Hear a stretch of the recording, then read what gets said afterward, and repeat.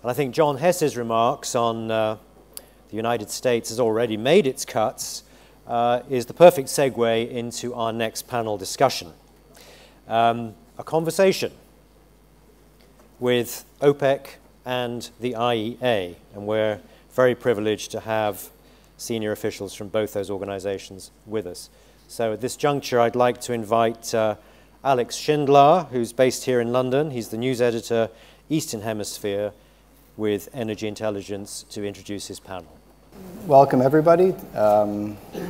This is our session on energy markets and oil policy.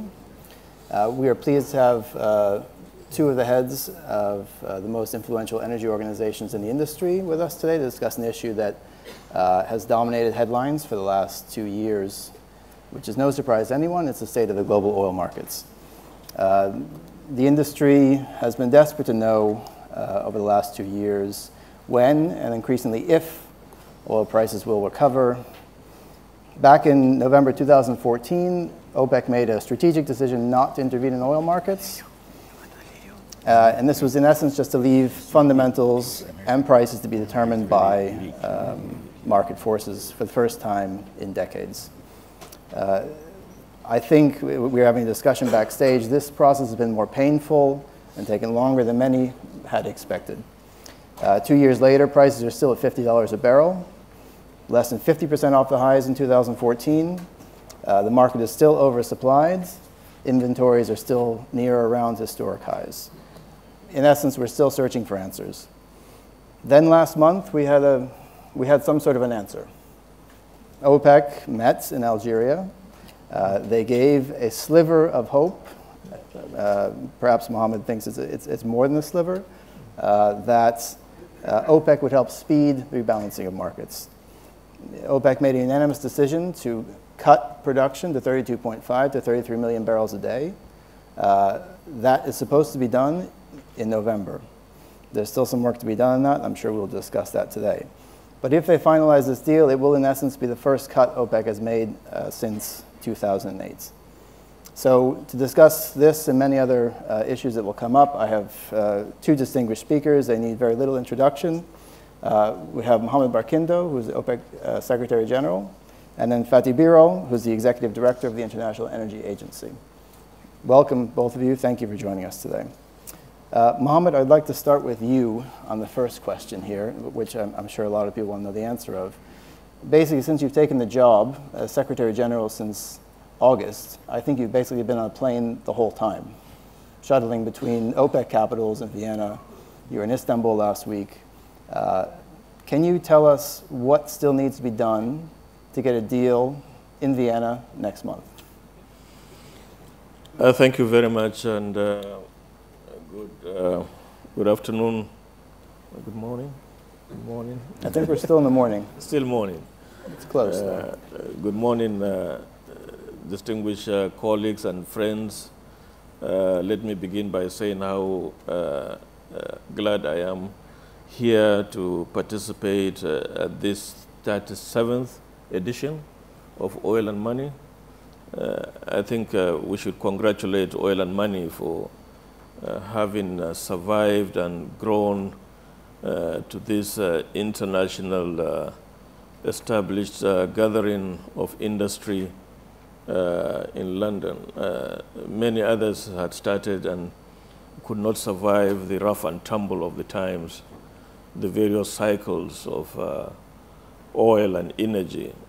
So I would like to join many other delegates to this conference in congratulating the organizers and sponsors of Oil and Money, and also for the very loyal delegates. I've seen so many. We were talking with my friend Fatih before we came on stage that Oil and Money has a captive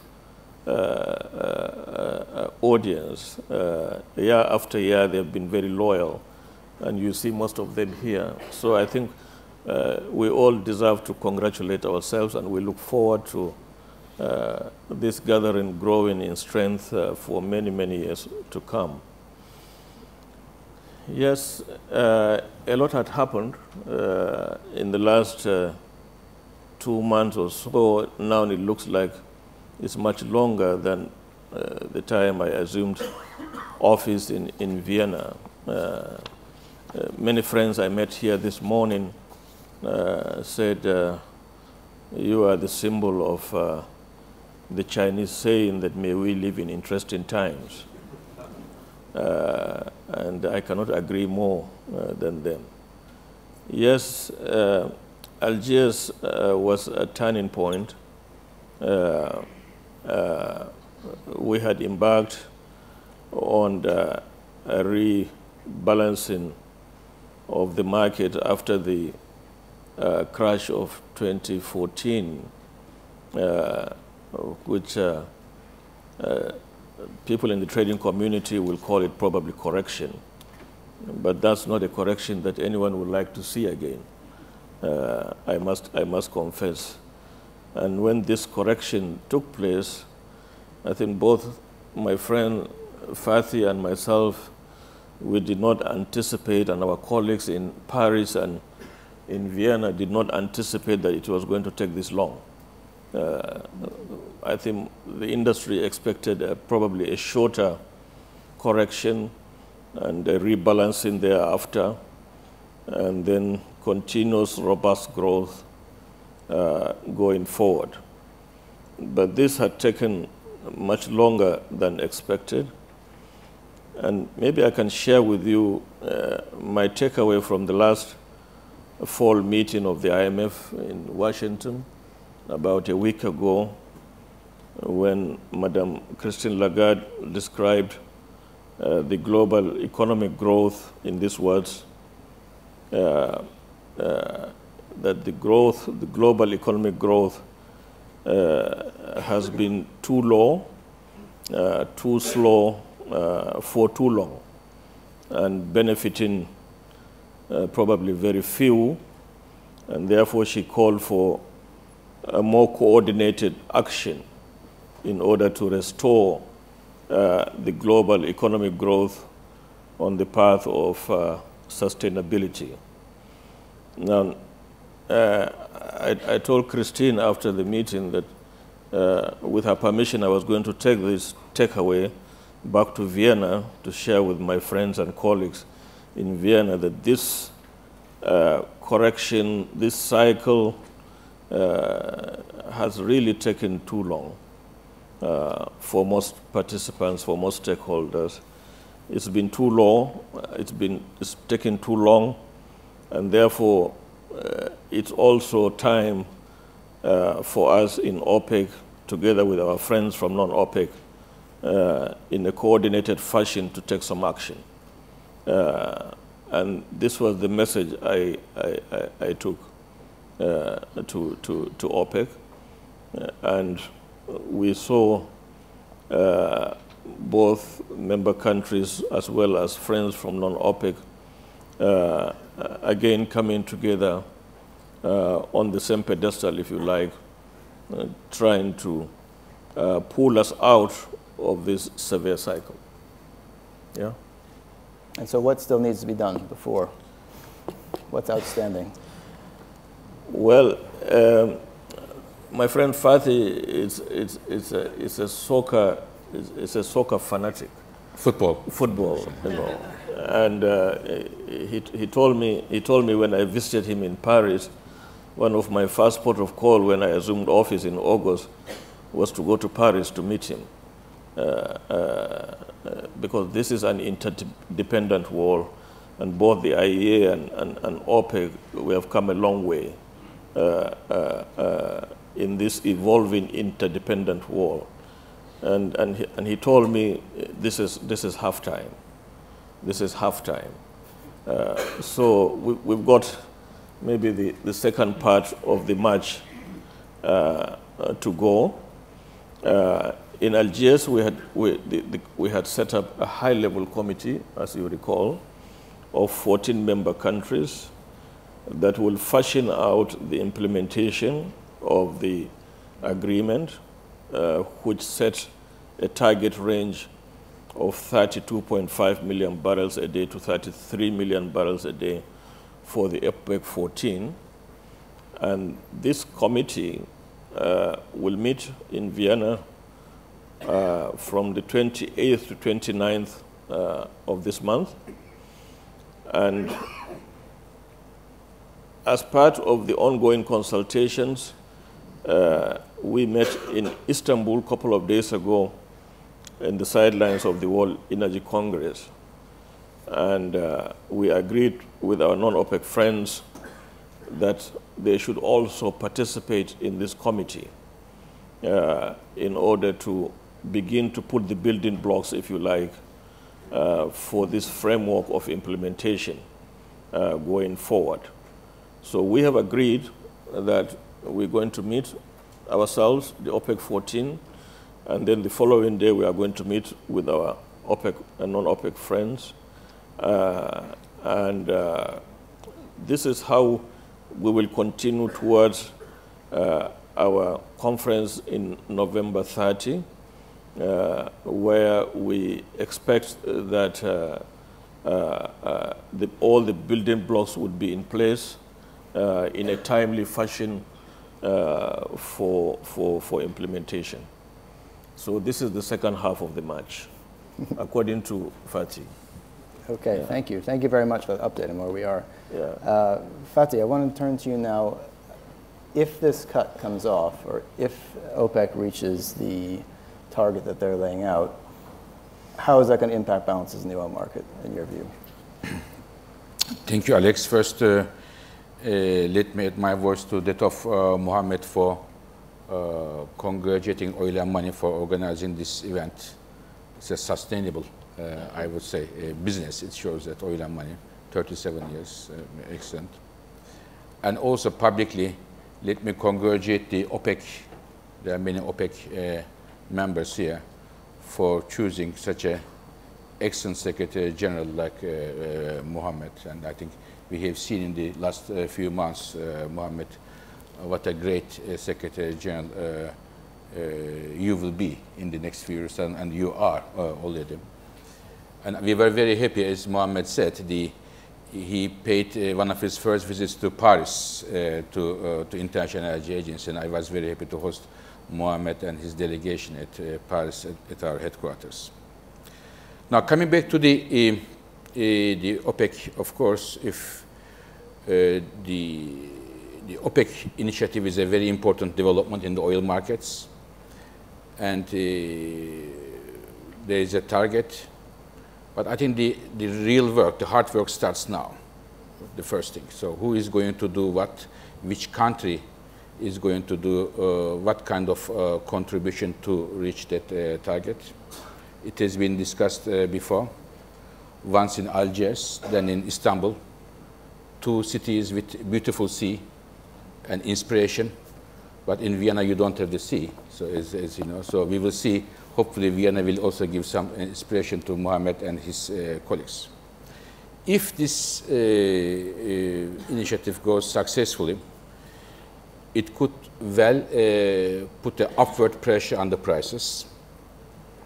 And if that happens, I see at least three important consequences. One, if the prices move towards $60, today we are about 52, we may well see a response from the high-cost producers, including United States. And if it stays at $60 and give the confidence to the investors, many of them are watching the markets very closely, and the OPEC news very closely, they may well get on the job, and we may see, with a time like 6 months or longer, we may see a response from that. This is number one. Number two, there are some significant producers whose production is in a decline. For example, China. For the first time, we see a significant decline in China, about 500,000 barrels per day in the last year because of the lower prices. Colombia. We may see those trends also going upwards. So both of them bringing more oil to the markets. And third, this year we expect oil demand to grow 1.2 million barrels per day, and next year similar expectation, coming from last year, which was 1.8 million barrels per day. Higher prices may also put downward pressure on the oil demand growth. So this is another issue that we need to think. So as a result of that, this is a very important initiative, and it can well impact on the prices, but the changes in the prices may have impact on both on the production side and the consumption side of the oil markets. So, I mean, you're raising the issue that it may work too well, and prices may go too high, and we end up back in a cycle of oversupply. So there will be some market responses to the changes in the prices. To me, the best thing is leave the markets alone. Markets will, the market forces should determine the prices. And if the prices go up, there will be a definite reaction both on the production side and on the consumption side. And as Mohammed said, there's a second half, and even in some cases, there's also injury time that many surprises happen. So are you advocating then for no action, or no action really needs to be taken to get these markets back into balance?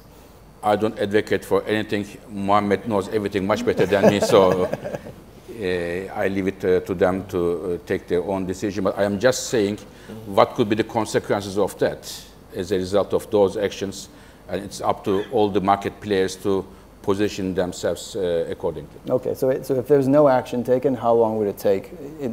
The way the balances look right now with supply and demand, with no action, how long would it take to rebalance the market? We publish every year an oil market report, and the hero is there, Peg McKay, and she and her colleagues. And our analysis show that without any OPEC action, we expect the prices, the markets to rebalance second half of 2017. If there is an action, it can be, of course, faster rebalancing. Okay. And Mohammed, is there a concern about prices going too high? I mean, is that part of the discussions here, to be sure that prices don't go too high to reactivate expensive or high-cost oil like U.S. shale? The Algiers Accord was not driven by price expectations per se. The Algiers Accord was driven by supply fundamentals. Why? Because this cycle was itself driven by excessive supply that we have seen, especially from high cost regions that triggered a stock buildup that was probably unprecedented in recent times. So what we did was to take a decision that would aid the market in accelerating stock drawdown that will bring the market into balance faster, as Fatih has said, than most of the projections. And we are hopeful that the trend that we started seeing probably will continue, and this stock drawdown will be accelerated, and the rebalancing will be brought forward. Okay. Yes. So the inventories, you think, can be brought down with just this single action? It won't be, you won't need a series of actions to bring down the inventories over time, or a bigger cut to actually rebalance the market? No, the decision we took to peg our ceiling at a range of 32.5 to 33 million barrels for the OPEC 14, not to talk of the expected contribution from non-OPEC, in our view, will stimulate this stock drawdown in an accelerated fashion that will bring the rebalancing forward much earlier than expected. Okay. Yes. Fatih, you agree? as far as with inventories? I think in the absence of any action, we expect the inventories, the draw starts around the second half of 2017. Okay, good. Mohammad, I'll go back to you on looking a bit further in the future, looking at what some people have brought up about a supply shortage coming up by around 2020, and there's been a shortage of investment in the industry. I think maybe next year will be the third straight year where investment declines in the energy industry. Do you see that there's a risk of a supply shortage around 2020? Is there not enough being spent in supply to meet demands? I believe there's a growing consensus, global consensus, if you like, in the industry, including here in Oil and Money, talking to distinguished delegates all morning, that one of the fallouts of this severe cycle is the contraction we have seen in investments, particularly in E&P, in the last 2 years. And the IEA has come out also with a projection that may see us having this contraction continuing into 2017, making it 3 consecutive years of steep contraction of investments in E&P. Now, this is a serious threat not only to current production, but future production and supply. And as a result of that, you can see that the convergence of views, not only between producers in OPEC and outside OPEC, but now between producers as well as consumers, because it affects all of us. Hence the need to restore balance in this market, to restore investments on a sustainable basis. According to our World Oil Outlook that will be officially released next month in Abu Dhabi, we estimate that to year 2040, this industry would need in the region of $10 trillion of investments in order to sustain production as well as supply. Now, if in just these 2 years we are seeing a continued contraction, 26% in 2015 and projected 22% this year, and further contraction next year, then the global community, not only the industry, should really take this very seriously and join hands in order to ensure the much needed security of supply going forward. Okay, thanks. Yeah. I mean, Fatih, the other leg of this, of course, is the demand side, which you flagged before as maybe not performing as well as people had expected. Mohammed brought up the issue of the IMF and the sort of low growth there. If by 2020 demand disappoints, and even if supply kind of maybe does a little bit better than people think, then maybe we're not so bad off by 2020. Now, first of all, let me try to bring a concept here which is very important and not sometimes forgotten. We need to invest and increase the production not only to meet the growth in the demand, but also increase the production to compensate the decline in the existing fields. This is important. In fact, this is perhaps, in terms of the order of magnitude, it is more important than the demand. For example, we think demand will grow 1.2, OPEC thinks the same, around the same level. But every year, we are losing 2 million barrels per day as a result of decline in the existing fields. It means every 2 years, we are losing Iraq. Okay? So therefore, the main driver for me, the investment is the compensated decline in the existing fields plus the demand growth. You see, demand growth is not 1.2, it is 1. Disappoints as a result of the lower economic growth and others. It wouldn't change the very important message that Mohammed said, and I completely agree, is IEA said last month in our report, 3 years in a row we are seeing a decline in investments. Alex, this has never been the case in the history of oil. If there was a decline, the next year there is a rebound. And it is even, this was even very rare. But 3 years in a row, decline in investment, this will have implications because, I mean, the number of the new discoveries, historically low. Number of projects which are sanctioned, historically low. And this will have implications in the next years to come. And therefore, I think it is something that we all need to bear in mind, that the investment in oil and gas upstream, and of course broader, is a major issue that we all need to look very closely. Yeah. And can this shortfall be filled with fast reactive shale? Or does it require the sort of long lead mega projects that the industry has typically gone back to meet the sort of supply issue or the demand in the future? I mean, pardon, for Mohammed? No. Yeah, I'm afraid. Go ahead. Please go ahead, Mohammed. Do you want this one? Yeah. Yeah. I mean, shale oil,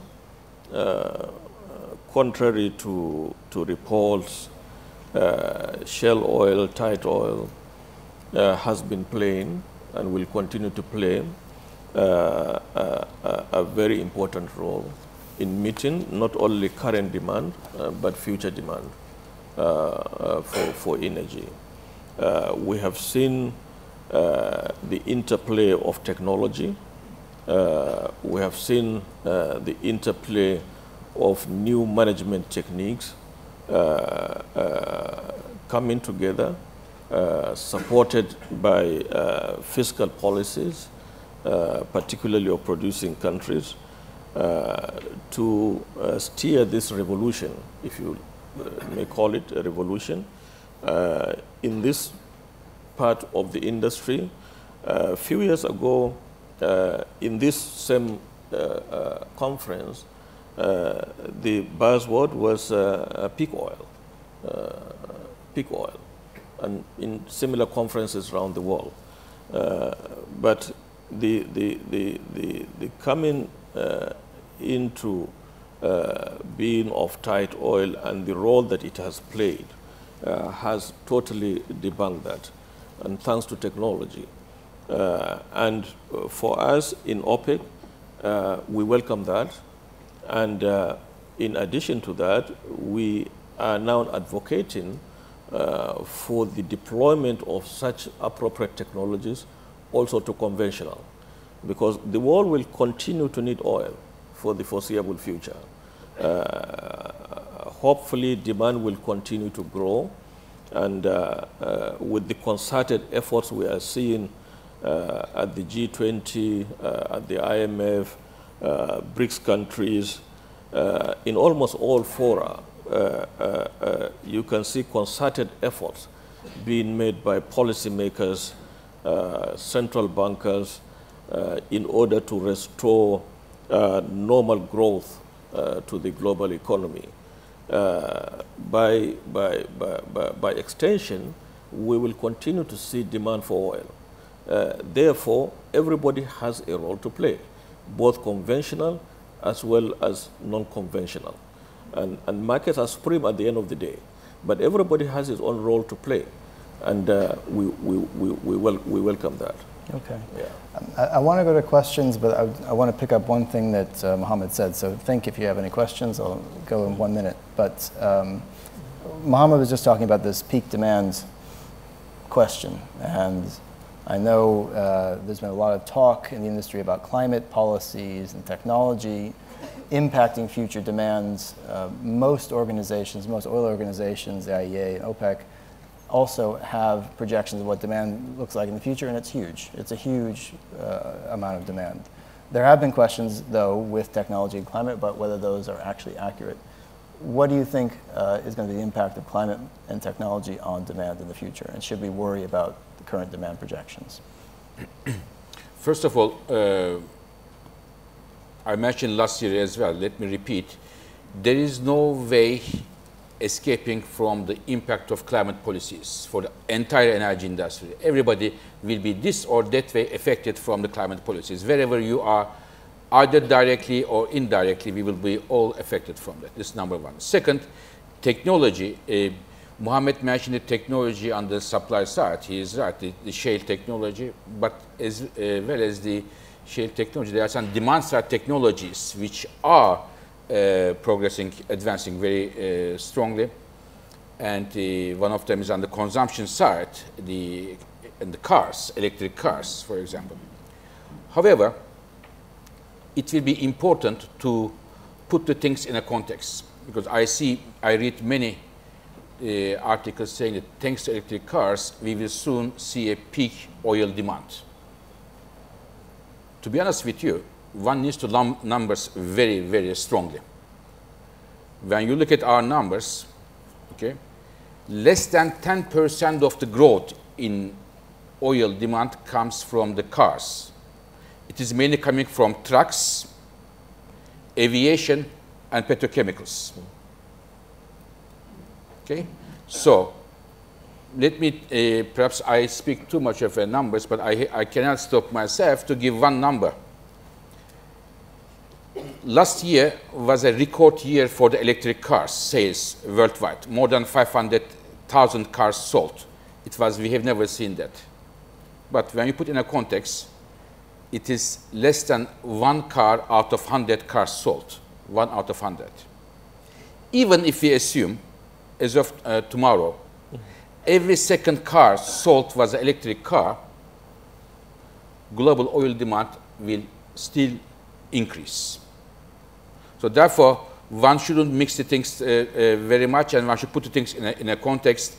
In a normal world, in a no drastic measures taken world, global oil demand will continue to increase, and I hope we will see more electric cars in the streets, which are hopefully fed by the electricity with less carbon mix to make it cleaner.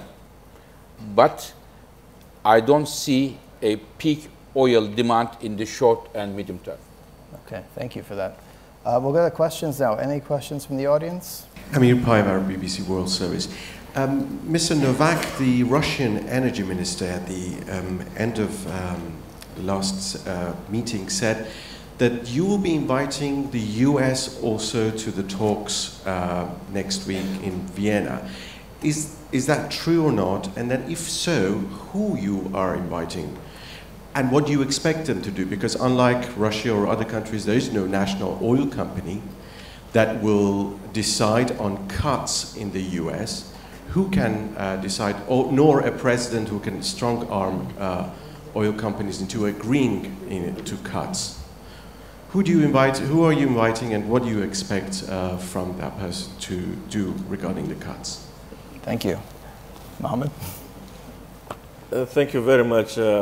Yes, Alexander Novak, Minister Novak had, I think in the press conference in Istanbul, was quoted as saying that the US should also have a seat at the table, considering the fact that out of the nearly 8 million incremental barrels of supply we have seen from 2008 to 2015 from the high-cost producing areas, almost 6 million or so came from the U.S.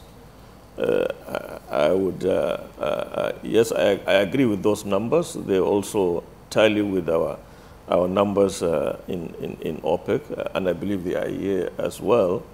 But since OPEC started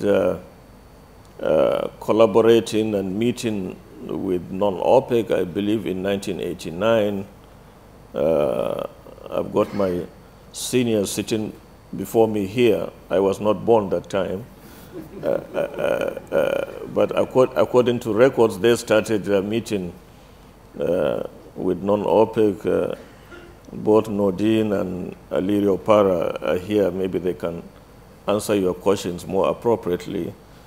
For me, as a good student of theirs, I checked the records after our meeting in Istanbul, who had sat with OPEC since we started these interactions with our friends.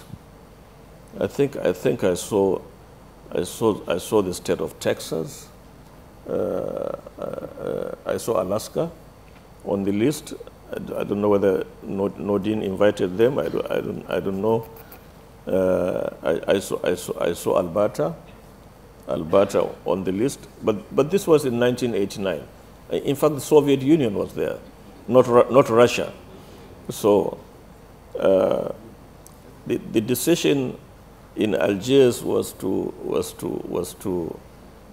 intensify our consultations with our non-OPEC colleagues and friends in order to design a more permanent framework beyond this interim, if you like, agreement that may last between 6 months to 1 year.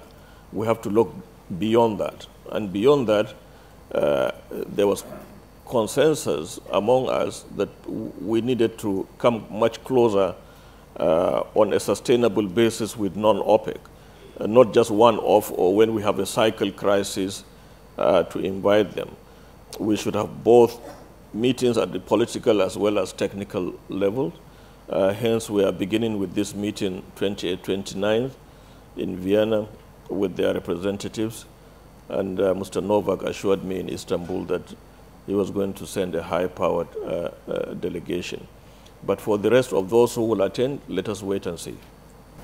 Hello, Angelina Rasquat from Bloomberg News. Earlier, we heard from the board member from Saudi Aramco, Andrew Gold, that oil prices between $50 to $60 a barrel were enough to meet the supply needs in the next 3 to 4 years. And I was wondering if you agreed with this view. Who's the question to?